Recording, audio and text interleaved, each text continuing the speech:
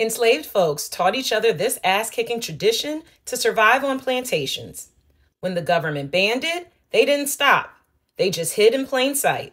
The match was heating up. Onlookers clapped traditional rhythms as two opponents bobbed, weaved, and exchanged overhead kicks. This wasn't an ordinary fight. It was a beautiful blend of martial arts and dance. Capoeira began during enslavement, offering moments of freedom from physical and mental bondage.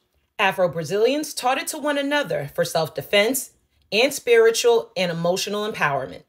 When the government outlawed capoeira in 1890, capoeiristas disguised their martial arts as a secret dance, a testament to their determination to preserve the culture. Brazil abolished slavery in 1888, and capoeira was outlawed for nearly 40 years, but one man refused to let it die.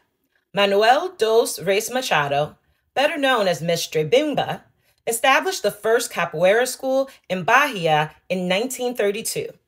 This school trained future teachers to continue the tradition. The Brazilian choreographer Mestre Gelon Vieira brought the art to New York City in the mid-1970s. Many historians believe he helped incorporate capoeira-style movements into breakdancing.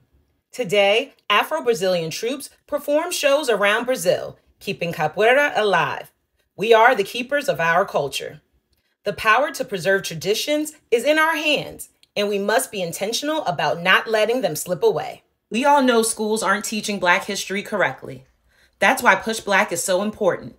Will you support truthful, accurate, empowering Black history content with a donation? Click the link in our bio to donate now.